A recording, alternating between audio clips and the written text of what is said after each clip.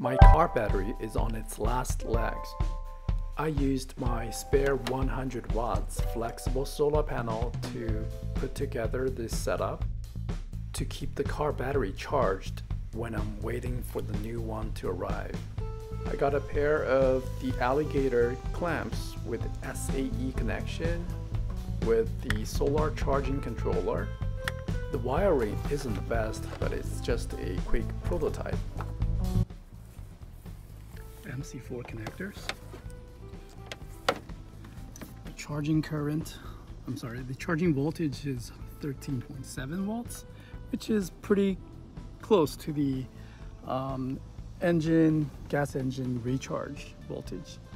And we have a couple of USB Type A connectors there. Optionally have these load. These I can potentially hook up a 12-volt load there. And it gets pretty hot, so I created a spacer to encourage ventilation and airflow. I also left the solar controller in this position so it's not getting a direct sunlight to avoid overheating. After about an hour, the voltage is 14.2. I also doubled the output by using the MC4 connectors.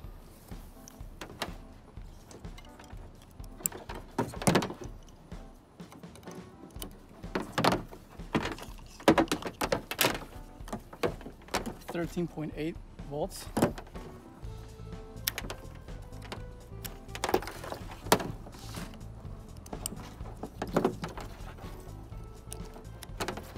Connection is really easy. There's no way you could have got this wrong.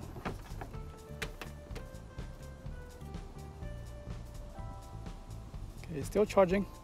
So hopefully the power consumption is doubled. And now let's go into the car and see if we can start it.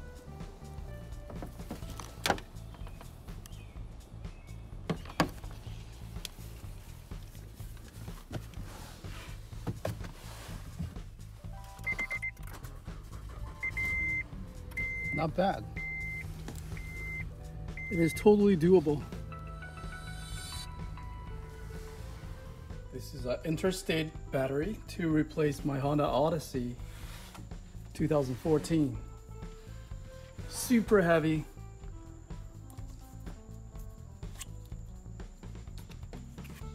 All right, let's do it. Okay, I have already removed the bad battery, the terminal, and cover the engine intake.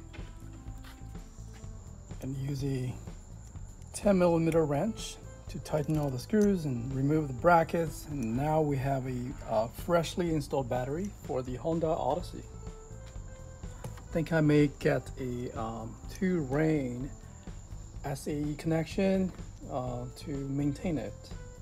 Got a Black & Decker battery maintainer hooked up to the battery. Not yet. Just want to show you guys the voltage, which is 12.45 volts. All right, let's start charging.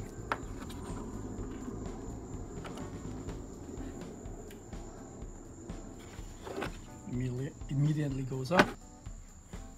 Right, that is my freshly installed battery.